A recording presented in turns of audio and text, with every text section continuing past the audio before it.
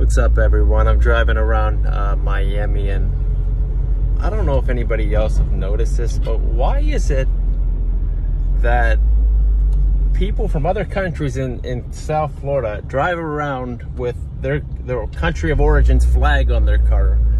Mainly I've seen from Haiti.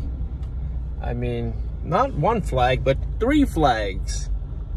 The last time I checked, we weren't in Haiti. You weren't in Haiti. You fled your country because of the violence and poverty and poorness.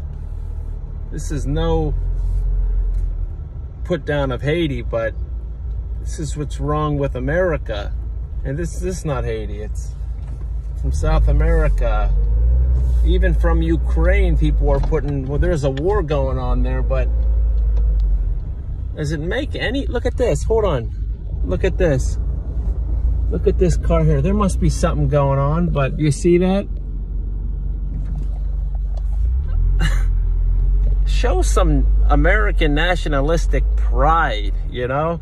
Just think if everybody in this country, in America, showed that much pride for the American flag, how the message it would send to foreign countries, you know?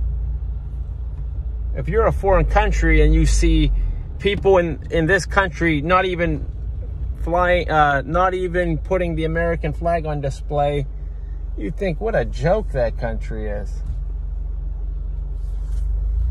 I don't know. We need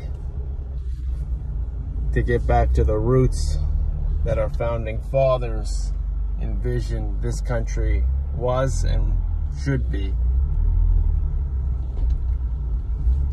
It's an invasion here, an invasion from people that do not want to assimilate to what this country was founded on.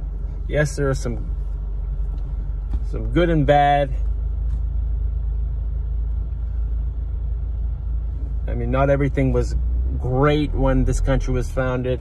A lot of blood on the founders' hands, but you grow from that into something better. But I don't know.